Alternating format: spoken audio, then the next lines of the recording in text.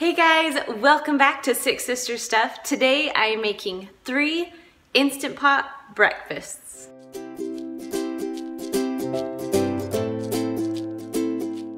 Happy Monday, I'm Kristen. I am sister number 2 from sixsisters'tuff.com. Now, as you know, every Monday I'm sharing an Instant Pot recipe. So make sure that you subscribe to us and push that little bell so you can get all the notifications every time I'm making a recipe or sharing a post with you. So today I'm teaming up with Vanessa from the Lemonade Mom. You can find her over there. And she is also sharing 3 breakfast recipes with you. So after you check out my recipes, make sure you go and check out her recipes. Also be sure to tell her that Kristen sent you from Six Sisters Stuff. All right guys, let's go and make these easy Instant Pot breakfast recipes. I'm first gonna make German pancakes. I'm starting with 4 tablespoons of melted butter and then just whisking them up a little bit. Then I'm going to add 1 cup of milk. Now make sure you kind of whisk as you do this because you don't want your butter to harden. Then you're going to add 1 cup of flour. Then on top of that, you're going to add 6 eggs. Once your eggs are added, you're going to mix it really well. Oh, I forgot one thing. Don't forget, just add a little bit of salt. Now you're going to mix it really well. Now, after I made my post, the Instant Pot must-haves, you can find it in that little dot in the corner, I got a lot of requests for making things in these awesome pans that I found. So, you can either use a glass pan or these pans. So, right now I am just splitting my recipe in half, putting it in one pan, put the other pan on top, then pouring the rest of it into the second pan. Once it's all poured on, I'm just going to put the lid right on top and then close it up so we're ready to go. So put the handle down first and then pull the handle up. Once you're done with that, go ahead and grab your Instant Pot, put in your pot liner. I'm going to add about 1.5 cups of water. And then I'm going to put my awesome 2-tiered pan. It's an Ecovana pan. I'll put it in the description below for you. Just put that right into your Instant Pot. Then you'll put the lid on. Make sure that it's on sealing, not venting, sealing here. Now it's time to set your Instant Pot. So I just pushed manual and then I went all the way up to 25 minutes because you have to cook those eggs. Once it's done, I did a quick release because I'm not a very patient person. And I pulled it right out of my Instant Pot.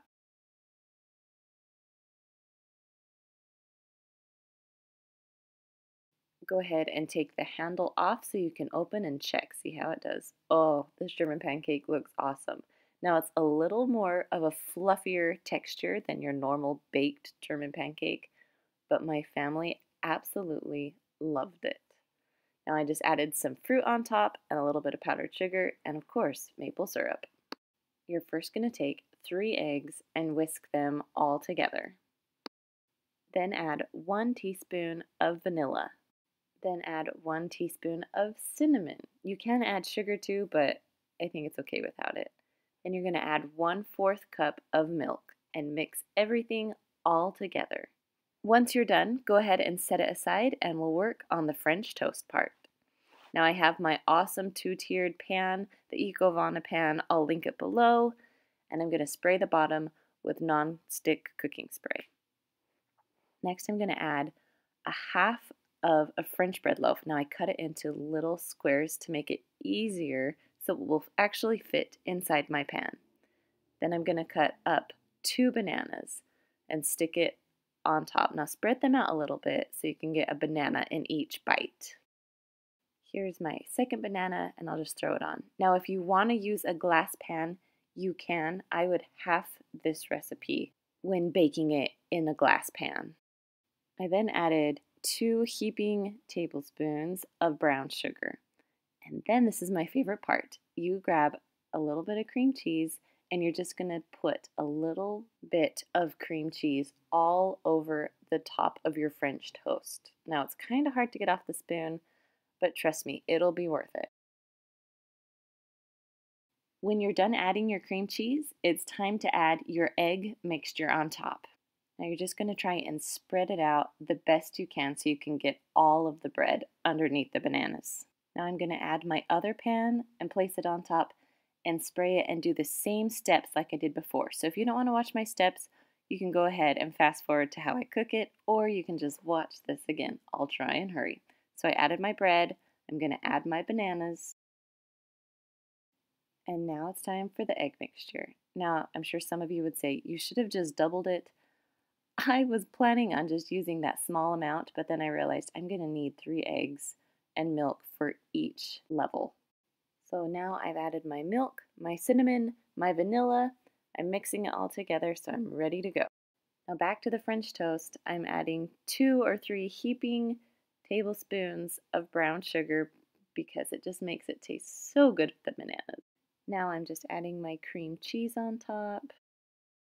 And we are all ready for the egg mixture. Again, pour it on top, spread it out the best that you can. Now I'm just going to put the lid on top. Now make sure the one with the handle goes first so you can just pull it right up. There you go. Now I'm going to add about 1 cup of water to my Instant Pot, and then I'm going to stick my double pan right inside. Now you're going to close your lid, make sure that it's on sealing, not venting. Now I push the manual button and go all the way up to 25 minutes. Now I did a quick release because I am doing a house showing right now, so you get a different angle at the moment. So I'm going to pull the lid off and pull out my pans. I've decided that trying to sell a house and make recipes, well, film recipes at the same time, sometimes can get hard. So now I'm going to unlatch it and take the lid off to see how it looks inside. All right, let's see how it looks. Oh, it smells delicious. It's not the prettiest looking thing, but just wait. I mean, brown bananas never are pretty. So now you're going to take a spoon and just spread your cream cheese all around the best that you can. Then you're just going to take out a piece, and I like to serve it with syrup, powdered sugar, and pecans on top. Now for my last recipe, Instant Pot oatmeal. Now I have a very special 1-year-old helper helping me today, so I apologize for her little feet in this video.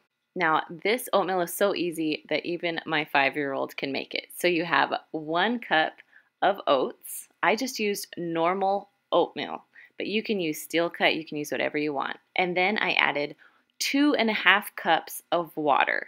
That's the perfect amount for me. Some people add 3 cups. That's a little too wet. At least for me. I'm kind of picky about my oatmeal. All right, then I'm just going to put the lid on. Make sure you're on sealing, not venting. And you're going to push manual and go all the way down to 6 minutes. You heard that right. It's only 6 minutes to make this oatmeal. Now, I let this recipe release on its own for about 10 minutes. So when I pushed venting, there was nothing else to vent. So this is the texture of my oatmeal. I think it is absolutely perfect. You can make this oatmeal single servings and split it in half, or you can make it for a ton of people. So when I had family over, I made about 6 servings of this and did an oatmeal bar full of brown sugar, fruit, raisins, you name it, it was in my oatmeal bar. All right, you guys, that is all I have for you today. I hope you enjoyed these 3 Instant Pot breakfast recipes. Now, if you haven't done so, be sure to subscribe to our channel. And of course, check us out every Monday for a new Instant Pot recipe.